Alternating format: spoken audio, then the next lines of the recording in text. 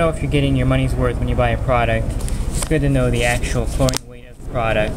They'll have the ingredient listed, and then they'll have the available chlorine, and every label has this on the bag.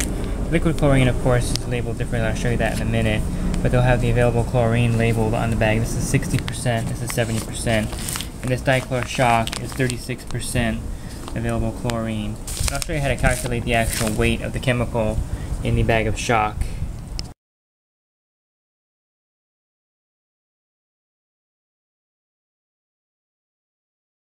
Here's a typical label you'll see on a chlorine product that you're going to be using. This here is dichlor, and it's got 99% dichlor, and that's the purity of the product.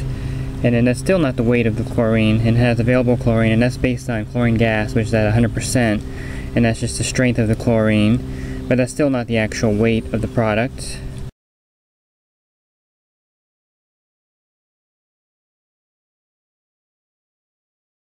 And basically, to get the amount of chlorine in the product, you take the molecular weight and you divide it by the formula weight. It's a really complex math formula, but the simple rule of thumb is you take the number that you see here, which is 56%, and just divide that in 2.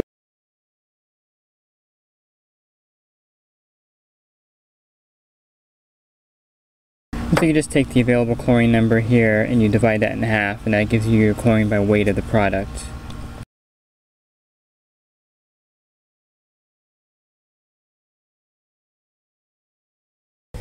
So the 56% dichlor is 28% chlorine by weight, and the rest of it is the cyanuric acid stabilizer in it. And you calculate the stabilizer basically the same way you calculate the chlorine by weight. You take the molecular weight of the cyanuric acid and divide it by the formula weight, and that gives you the amount of the conditioner in the dichlor and the trichlor products.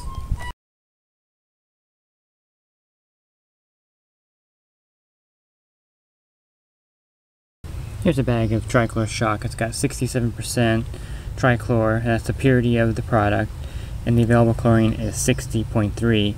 So you can divide that in half and you'll get a chlorine by weight of about 30%.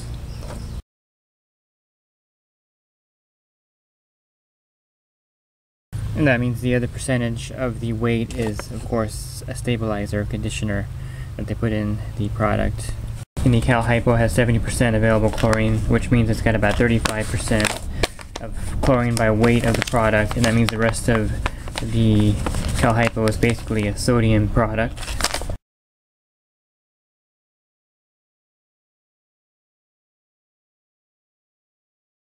So the trichlor and the dichloro-shock and dichlor granular will have a stabilizer as the other ingredient, whereas the Cal Hypo and the liquid chlorine don't have any stabilizer in it.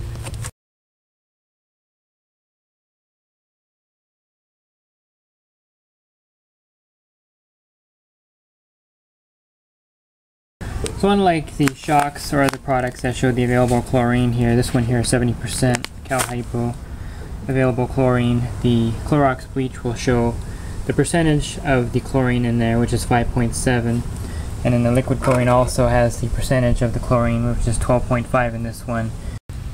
And the 1 gallon of 12% chlorine will have about 1 pound of chlorine in it, and the rest is in inert ingredients. And the 10% has a little bit less than a pound per pound of chlorine in the bottle.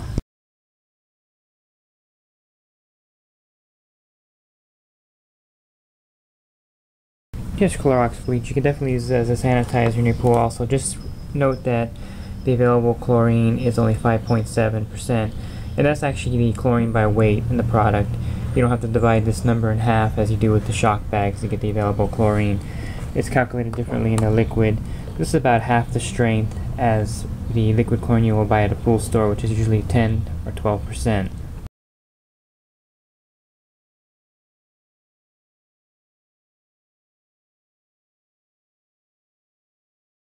And I would stick with the Clorox brand, that way you know the exact percentage of the chlorine. A lot of the non-registered bleaches are about half as strong as this.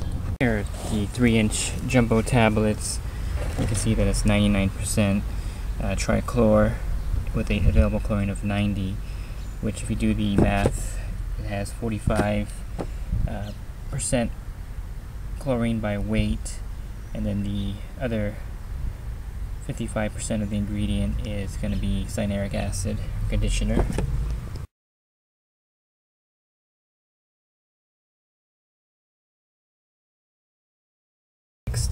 And again, the available chlorine is not the actual chlorine by weight, it's just the standard based on the purest form of chlorine, which is chlorine gas, which is 100% available chlorine. And that's why they're labeled that way, to kind of get a gauge of how powerful the chemical actually is.